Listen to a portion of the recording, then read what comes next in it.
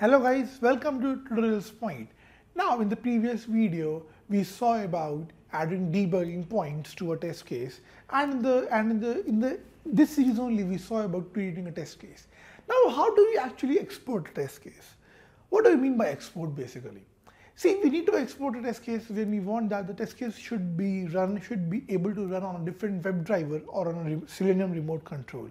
So for that, we actually export the test case to the language or the framework that we use or we want, or that flavor of Selenium, and can use it on our need or as per our requirement. So now let us see what are the steps to reproduce whenever we are exporting a test case. So the first is open any saved test case in a Selenium IDE.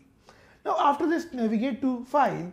The very first would be, how do you want to export the test suite? We say like by clicking this button, we would be given an array of options. Say I choose that I want to export this test case as a say Selenium WebDriver JUnit option.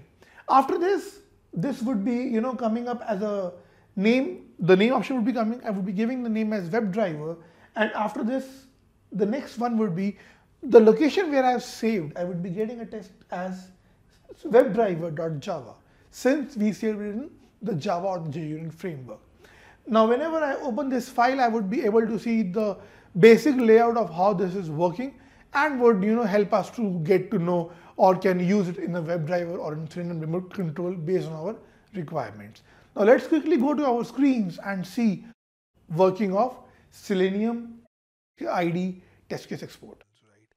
So as we all know that IDE is a extension available only for Mozilla Firefox. So we quickly navigate down to our Mozilla Firefox, and in the Mozilla Firefox, what I'll do is let me open up google.com. So here I open up my Selenium IDE, right? So I'm just checking that if the ID is recording or not. Let me keep this both the ID and the Firefox into the same pane at once. So it says that it is recording, so I don't change much. I navigate down to my website, that is tutorialspoint.com.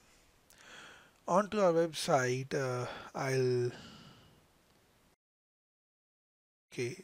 here learn WordPress. So this is my WordPress, and into WordPress I navigate down to contact.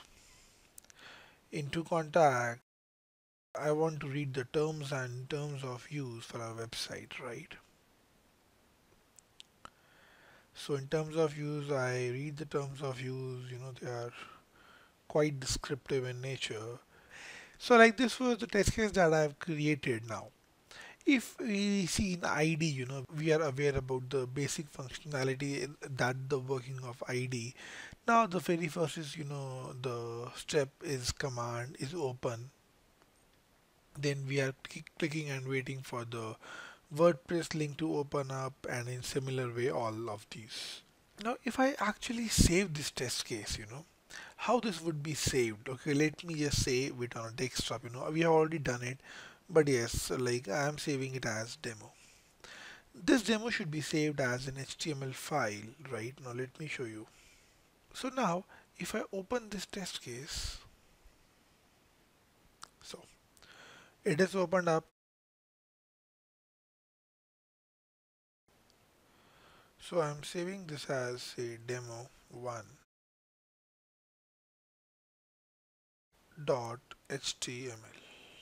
I click on save. This is my demo 1. This is my the name of the test case, the steps that I'm supposed to repeat. If you look at these steps, and these steps, they look quite similar, right? They are having the same way in which they are written. This is the third row that we are supposed to write the value one, which is blank for us. If you look at it over here, in going into the source, you can see how these test cases are saved, right? But now as a developer, or when we are working in the real-time environments, we can't use the only ID for our applications, right? So at that instances, we need to convert these test cases to say a language, which we can use to automate, or which we can eventually use to develop our cases further. So in those cases, we export our test case. So now we can export a test case into C sharp, into Java, into Python, into Ruby. Now the reason for exporting them is very simple, that like if I export this test case, let me show it to you once. I name it as demo, and it should be dot Java, obviously, right? And I save it. So here's my Java file that has come up, and I'll open up this file with say pages.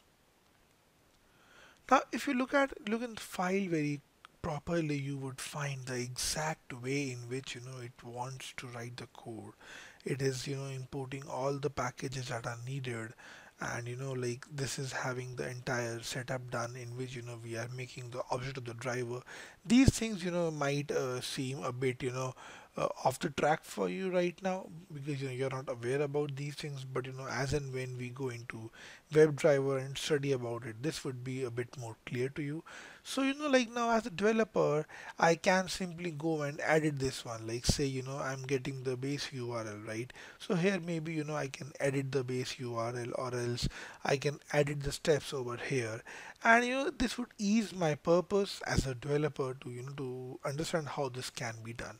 So exporting, you can export the test cases into the language you are comfortable in. Like I was comfortable in Java, so I exported it in Java.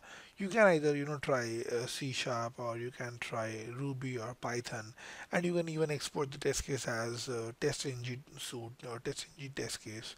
So everything remains same. It's only the the way or the platform on which you want your test case to be dependent on is it what matters. Now let me open this test case for you again.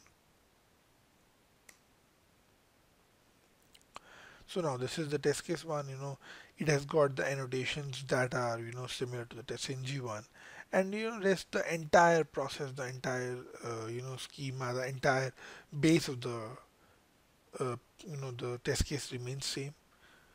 We are like here also, we are creating the WebDriver object, we are getting the base URL, we are implicitly waiting for the driver, till it if it in case units timeout, we are waiting for 30 seconds of time unit, and then we are performing our operation. And once this test is done, we are saying okay, like once it is done, you can quit it. So this is how we are working in exporting the test case. So this was all that you were supposed to cover in exporting the test case. I would say thank you all for joining in. You can use this test case when you are aware about WebDriver, and can export the ID test case, and then you can even edit it further. So thank you guys for tuning in.